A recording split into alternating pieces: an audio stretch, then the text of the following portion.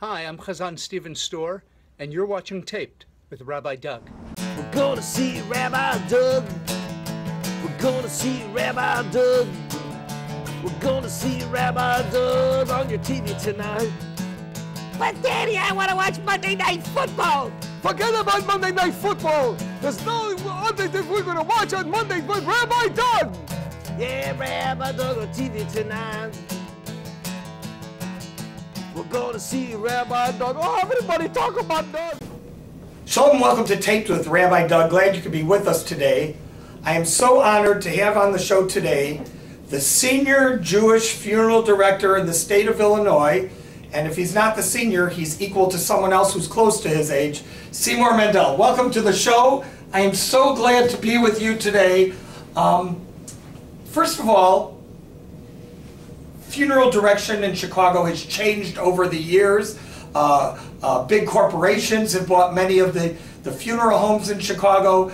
Many people have retired. You're still in the business. First, how long have you been a funeral director, first of all, and a licensed funeral director? Since 1956. Since 1956. And how many generations in your family had been funeral directors before you?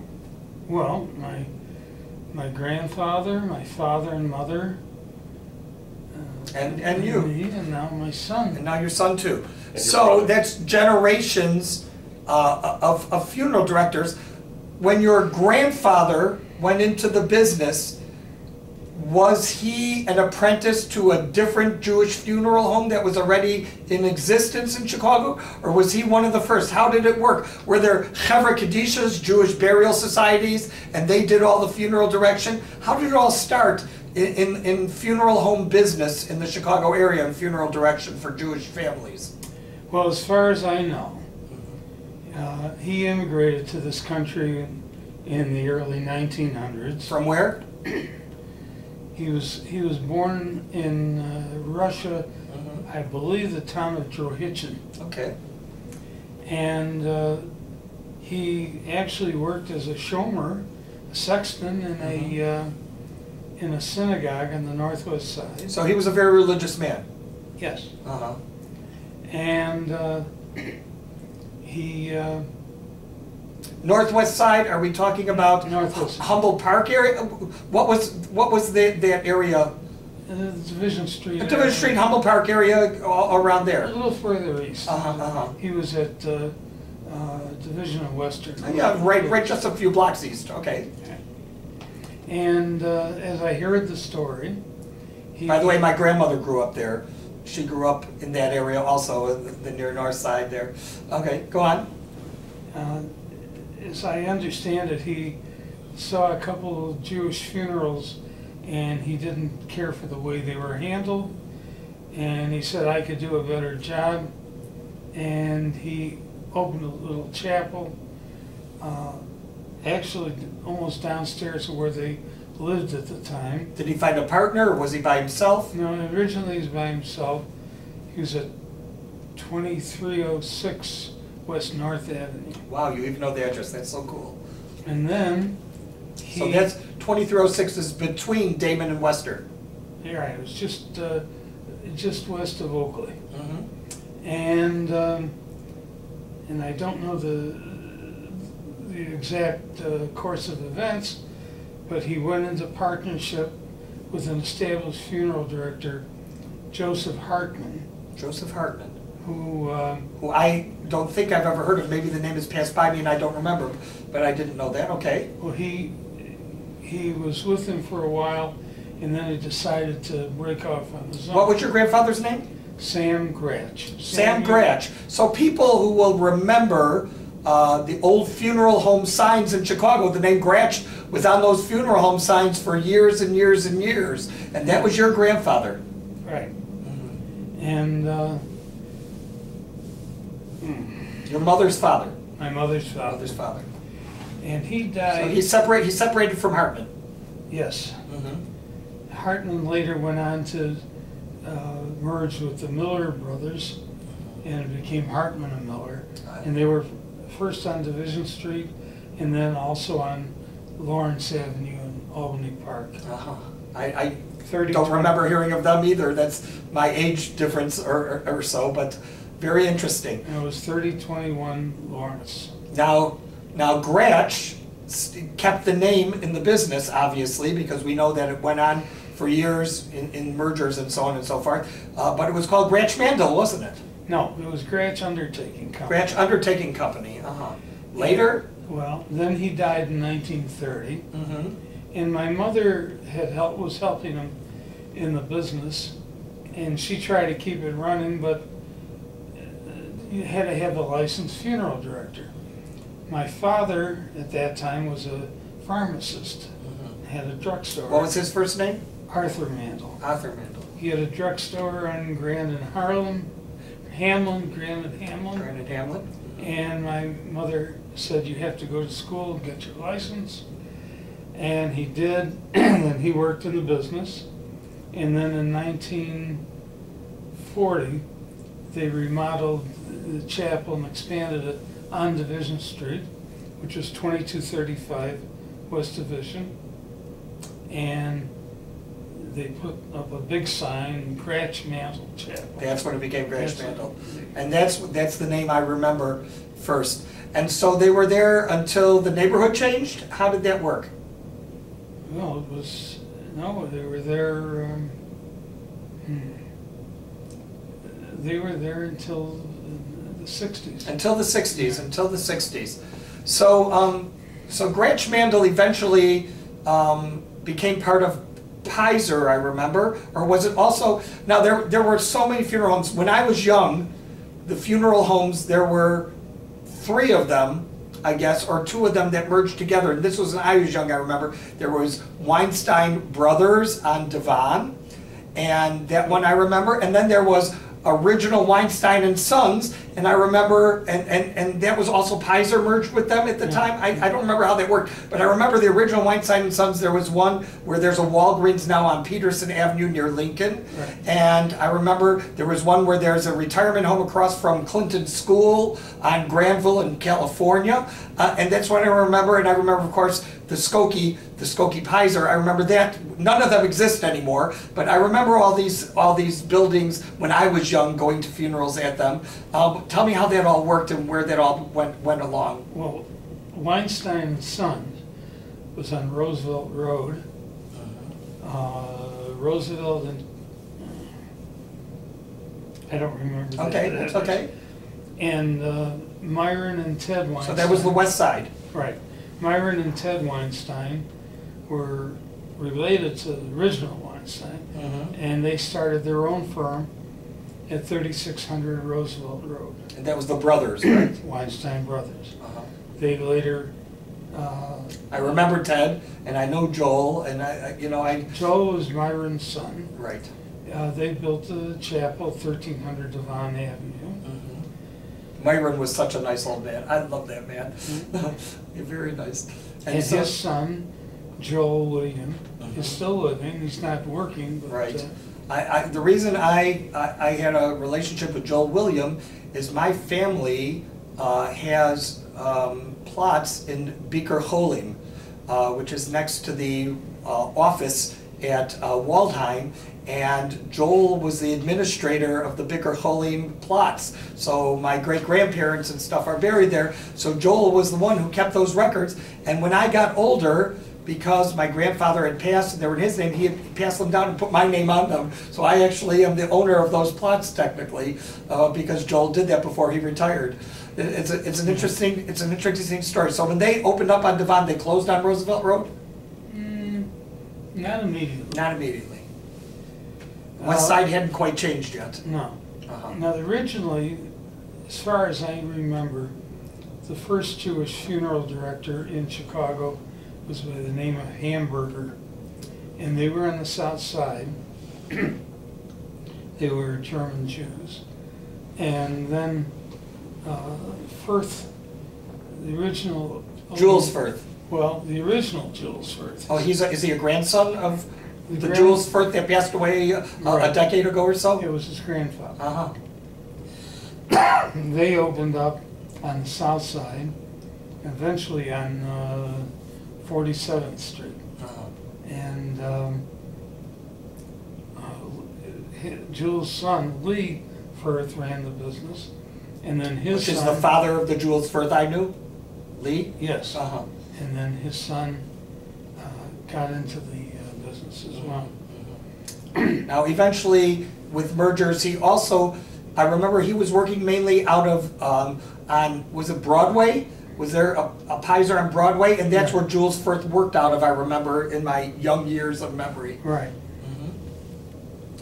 Very interesting. So how did Branch Mandel get on the name board with those funeral homes? When did that whole merger take place? Pizer had the, Pizer needed executive help. They merged with my father. Was there a funeral director named Pizer? I never knew anyone named Pizer at the time.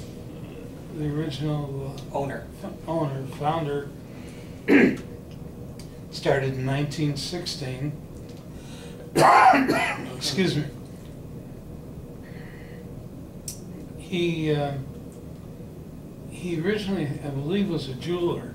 Went into the funeral business, and they.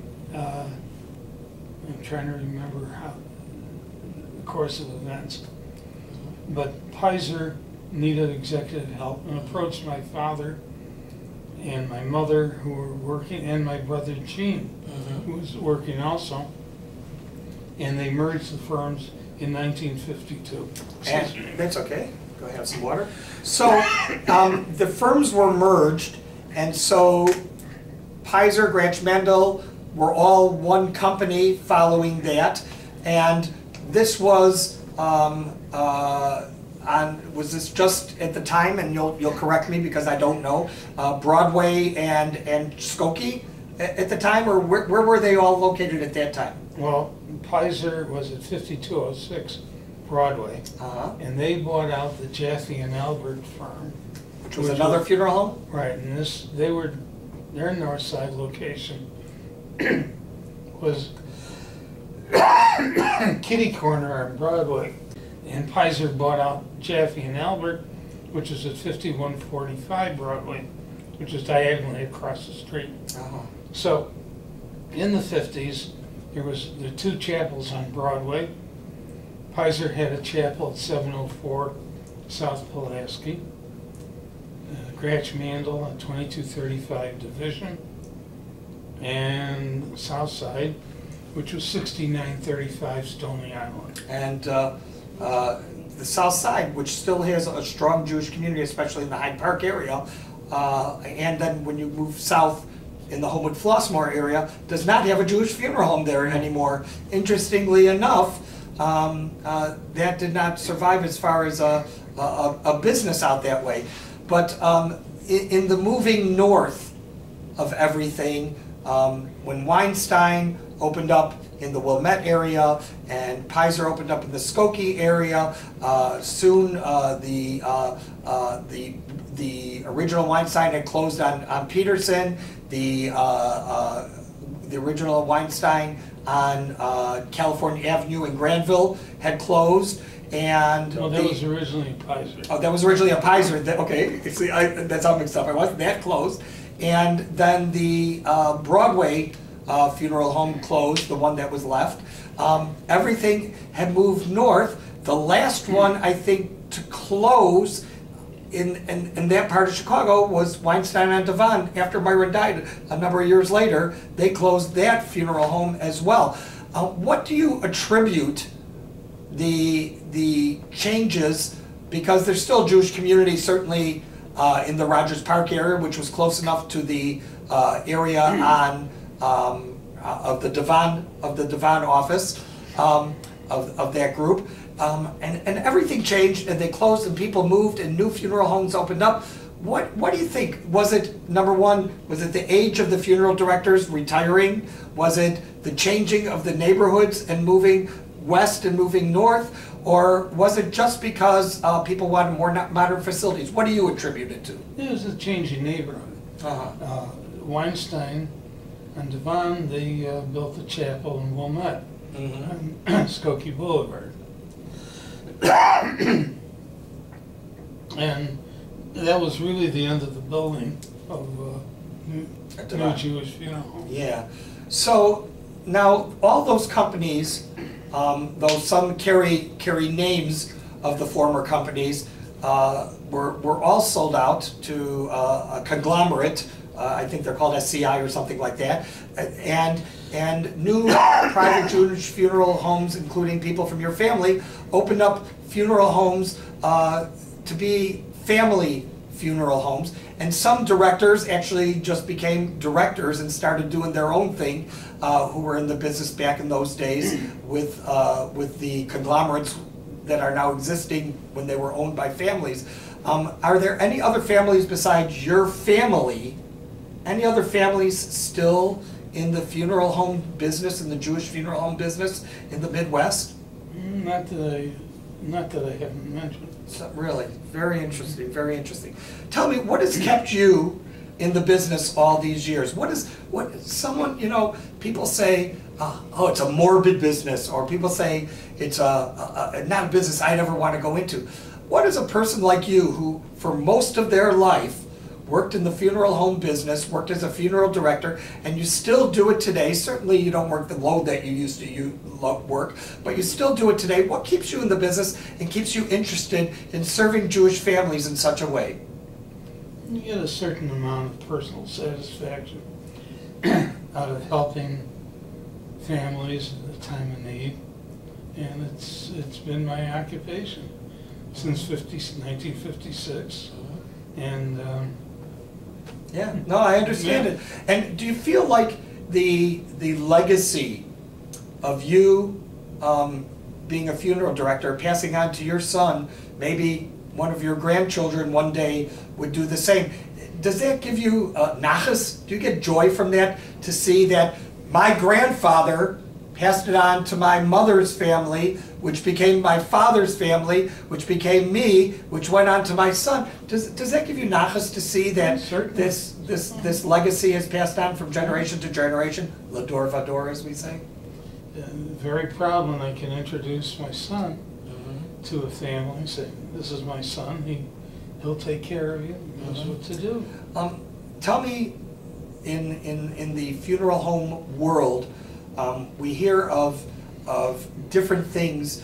Back in the day, let's talk about in the 50s when you started in the business, did everyone have a tahara?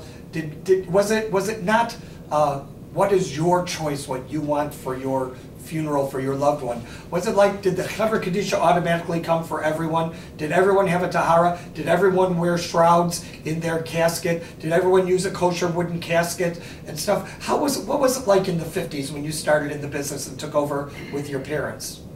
Well, there was no universal tahara. The non-observant Jews didn't care about it. For a time, my folks' chapel, just about everybody had a tahara, was dressed in tahara shroud. And eventually it waned, and people became more acculturized to the secular world. And they chose not to. There's always been a part of the Jewish community who went for cremations, which is really not a Jewish thing. Not a Jewish thing.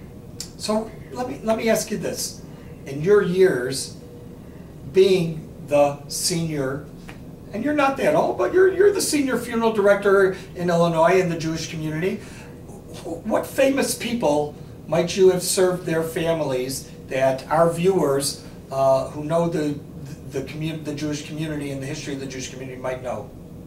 Who comes to mind that would be well known that you served their family in arranging their funerals or taharas or whatever the case might be? Well, I think probably one of the most well-known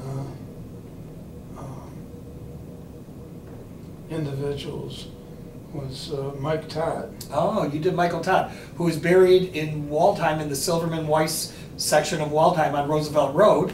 That's we've actually featured when we did a famous Graves at Waldheim show with Erwin Lamping of blessed memory. and his associate David, who worked with him at the time. We did those, and we showed Michael Todd's grave. Of course, Michael Todd is in parentheses, that in quotations, because that's not his real name, and you can see he's buried right next to his parents there in Waldheim. That's in the Dorchatow Cemetery. Very good. Don't ask me how I remember That's amazing, because those two entrances that come off, the two main entrances that come off of Roosevelt Road into that section, there are like 9 or 10 or 11 different cemetery names of just little sections throughout that small area there. And right next to the Des Plaines River also, you'll notice in the summertime often it floods into the cemetery itself. It's quite an amazing area and history. And my family, my father's paternal grandparents are buried there, and uncle, and my in-laws are buried there also. So that's really a very special place to my family as well, that particular section. Where are your grandparents buried? Who were the original funeral directors? Where are they? The Gratches are buried on the Cemetery of Congregation Israel on Des Plaines Avenue. I know it, right before Greenberg Road. Exactly. Right before, I know that section very well, because as many people know, for 20 years I was one of the rabbis at Ezra's Israel, so I certainly officiated a number of funerals there also.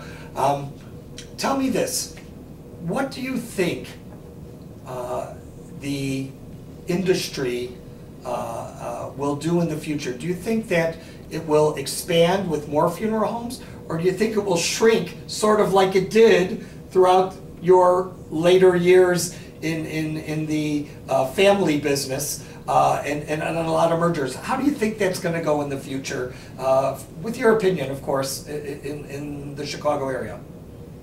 No, I don't see the publicly held companies expanding any.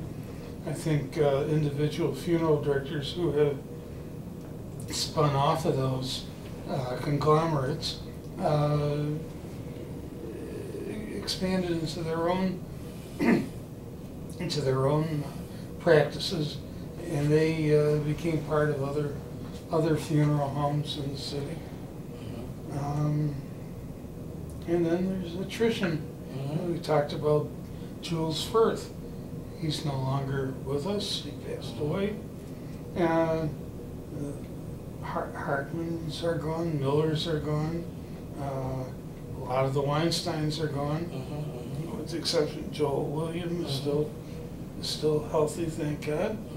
And yeah, it's an interesting thought when you think about that. A lot of them are gone, and the businesses that have opened, some of them, and stuff aren't part of conglomerates, are new families who were not part of those original families. We are here with Seymour Mandel. Seymour is the senior Jewish funeral director in the state of Illinois. We're going to take a look at some great pictures and talk a little bit more with Seymour. So stay with us here on Taped with Rabbi Doug. We'll be right back. COVID-19 vaccines are safe and effective. Millions of doses have already been given in the United States, and these vaccines have the most intensive safety monitoring in U.S. history. If you have questions, get answers from a reliable source. CDC.gov. So we're back here on Taped with Rabbi Doug looking at pictures of, this is first of all such a cool picture. This handsome guy, Seymour Mandel, my guest who's with me. Tell me who this guy is that we're looking at. That's Samuel Gratch, my mother's father. So this was your grandfather, who was the original family funeral director. Correct. That you told us about. How amazing. And I'm going to go a generation down now, if I may, as we look ahead here. And this right here is Arthur Mandel. Is this your father? Yes. He was also a handsome-looking guy. No wonder you look so good. Wow, wow, wow. Look at that. Very debonair, huh?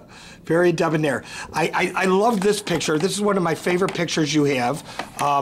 It says Milton Mickey Mandel. Who is that? It's my father's brother. That was your uncle. And this picture, tell me where this is and what this is of. Is that a hearse? it was a Cunningham. I'm not sure if it was a passenger car. I think it was a passenger car. A passenger car, but it was used like at funerals, right? And that was in front of the chapel. Which was where? On Division 2235 Division. 2235 Division. And this picture is from 1922. This is so amazing. So amazing. I'm in awe of this picture. So I want to move on. Tell me, who are these people in these pictures here? Me and my parents. That's you. That sharp guy up there. Oh my goodness. Bar mitzvah picture. That's your bar mitzvah? No. No, you're older there. No, but that's a beautiful picture of you and your parents. 2 generations of funeral directors right there. And then here, I know, because I recognize this guy here is your late nephew who was a funeral director in Chicago. This is Larry Mandel. That's your brother's son. And this is your brother over here, is this correct? No, on the left? Yeah, on the left. The far left is Seymour. That's Gene. And that's his brother Sid, who didn't come in the funeral. What is this? It's a replica of a 1932 Prinzling hearse. Dad and I saw this at the National Funeral Directors of America convention in McCormick Place 2 years ago. It was in Chicago. Oh, thank you for sharing this with me. And this right here is Lloyd Mandel. This is Seymour's son. He is the proprietor of Mitzvah Memorial Funerals. And how long have you been in the business? I went to Worsham College in '83 and worked at Pizer, and then got my license, went to, in 1989, started a storefront funeral business on Dempster Street at 3939 Dempster. Also turned into a Walgreens like the original Weinstein. And then I moved up to 4750 Dempster Street next to Barnum and Bagel. And there was just 3 Pizer Weinsteins, 2 Weinstein brothers, and Lloyd Mandel Levi Funerals. And you left the business for a while, moved to Florida, and then came back and went back into the business again. Are you happy doing this business and taking it from generation to generation? It's a